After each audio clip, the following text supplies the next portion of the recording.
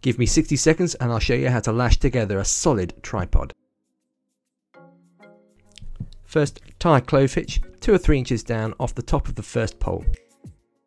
For a more detailed explanation of any stage of this process, visit outdoorskills.co.uk/tripod. Simply weave the running line up and under each of the poles at least 3 times. Now tie off the line with a simple overhand knot.